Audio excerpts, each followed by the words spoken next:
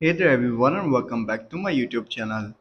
So guys, today in this video I will tell you how to fix iPhone touch screen issue after iOS 18 update.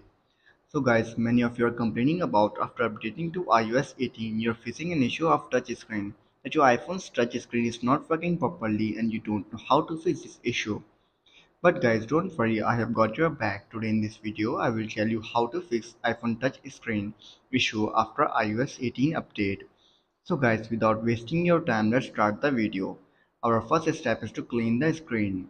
Sometimes dirt, dust or oil smudges on the screen can interfere with the touch sensitivity. Use a soft lint-free cloth to gently clean the screen and remove any debris. After this, all you have to do is simply remove your screen protector or case. If you are using a screen protector or case that covers the screen, it may be interfering with touch sensitivity. Remove the screen protector or case and see if the issue persists. If this doesn't work, then you have to do is simply restart your iPhone. A simple restart can often resolve these type of issues. To restart your iPhone, you have to open the settings, then tap on General, scroll down, then tap on Shutdown. Shut down your iPhone and then restart it after 15 to 20 seconds later.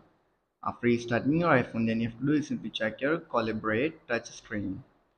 If you are expressing inaccuracy with the touch input, you can try calibrating the touch screen. After enabling it and you're still facing the issue, then I will suggest you to do reset all settings on your iPhone. If the touch screen issue persists, you can try setting all settings on your iPhone. This will reset all settings to their default values, but it won't delete your data. To do this, you have to simply scroll down and then tap on Transfer Reset iPhone. Tap on reset all settings, enter your passcode and fix that issue. So guys, these were some simple steps at how to fix iPhone touch screen issue after iOS 18 update. If this video helps you, then make sure to like and subscribe my YouTube channel for upcoming videos, and thanks for watching.